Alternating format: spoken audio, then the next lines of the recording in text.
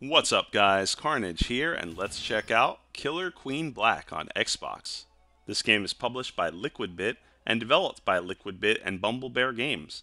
It released on February 23rd, 2021 for the price of $19.99, or you could actually play it through Xbox Game Pass as well.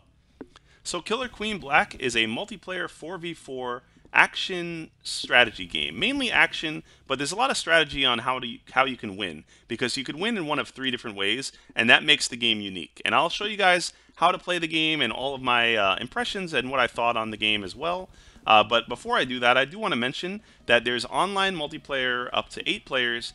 On top of that, you could play through Game Pass, which makes it a bigger player base, and even further than that, there's crossplay, which is huge. You can play PC and other platforms together, so that is awesome. They have a great player base. I've always found a match pretty quick, and they have bots even if there isn't a match, so you're always able to play in this game.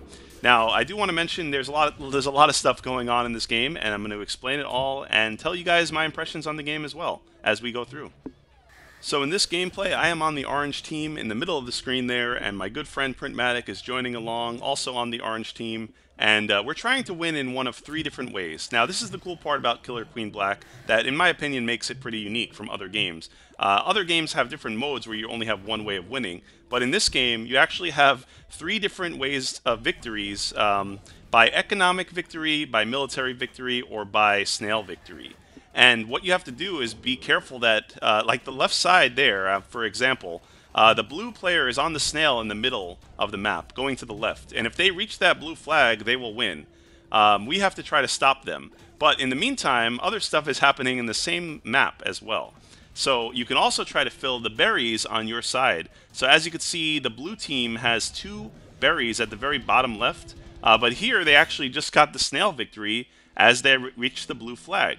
So they have won that round, and that's 1 out of 3 rounds. If you see at the top left, that tracks the bar, and then they have to win all 3 to get the full match victory. Now, another way you can win is the economic victory, and I'll explain a little bit more about the roles of the characters. So in the beginning of a match, you're always able to pick either the worker bee or the queen bee, or you could pick either, and it will put you on either role, depending on what other players pick as well. Now, the queen bee is the most important and strongest character, but they also have a way they can lose if the other queen bee or any other enemies kill them 3 times. They have 3 cocoons, which shows in the middle of the map there, on their base. But anyway, the queen bee can try to thrust into them either downward or left and right, and try to stop the other team from doing the objectives. Now here they got another snail victory. But I'll explain a little bit more about the queen bee as well. So, like I said, queen bee has the most mobility.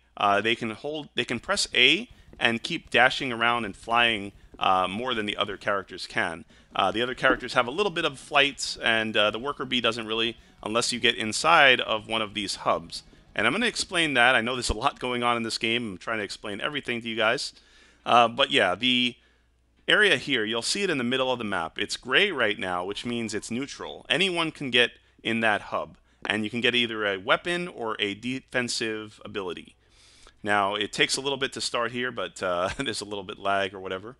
Not too bad. Usually it connects pretty well, but there we are. And match is just about to start. And yeah, the military victory, I'll mention that type. This is the 3rd way you can win. If you kill the queen bee 3 times, and anyone can kill the queen bee, the worker doesn't have a weapon until you go into that little hub. As you can see, one of the players just got a weapon out of it. Now, they can't carry berries when they get a weapon, but they can also now go after any of the enemy team, and including the queen bee. So here you can see that a lot is going on in the middle. We're trying to get the snail going again. But in the bottom left, that is the blue hub, and the bottom right is the orange one. But if the queen bee goes over one of those, it'll change it to their color. So if you like lock out all of the enemies from going to that, weapon or defense, then you have a better chance of winning. So right here, they got me in the head. Headshot! But that was that match. But we're going to do a little better, hopefully, this next couple rounds. But anyway, hope you guys got a little good idea of what the types of ways to win are. But I'm going to explain a little bit more about the game as much as possible. And then also, what I'm liking about the game is that it's very unique, where you could win in one of 3 different ways. I do like that aspect. Um, yeah, so here you could see the roles. You could pick either worker, either, or queen. So far I've been liking the queen mostly, but I'm trying to get good with all of them, all the different types of characters. And if you pick either, it'll also obviously, you don't mind which one they give you. Pretty straightforward stuff there. There's a lot of controls, but they're really not as bad as it seems. It's pretty basic. You don't need all those extra controls really. It's easy to learn, and I would say hard to master. It's one of those kind of games. But I'm definitely enjoying it so far. And let's see how this next match goes here. And in this match, you could see at the top of the screen there are robot heads, which signify the bots. And right now, it's going to be me and Printmatic, 2 humans versus 1 human on the other team. So hopefully this goes better. But I will admit, these bots, some of them are not a pushover. They will kick your ass if you're not paying attention. And somehow they work well together, almost like humans at times. So it's pretty cool. They have a pretty good AI system. But overall, guys, this game is a lot of fun. I've been having a blast. I'm going to keep the gameplay going for a couple more matches, but I am going to end the commentary shortly here. But before I do that, I do want to mention, like I said, this game is a lot of fun online. It's a great multiplayer game. My friend Printmatic also agrees. He's going to also be joining me, and we're going to be playing more multiplayer.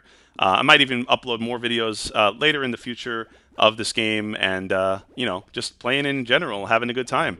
There's a lot of strategy involved that you may not realize at first, but give it a shot, and hope you guys like it. If you do, post in the comments and leave a like on the video if you happen to, and let me know what you guys think of the game as well. I'm curious. But yeah, thanks again, everyone that watched the video, and hope you guys check out the game as well. I'm going to leave a link to the store page of the game in the description of the video. And yeah, just thanks again for your time and your support. If you want to hit that notification bell, you guys know when my new videos go live. And I want to thank you guys again. Appreciate it. See you guys next time.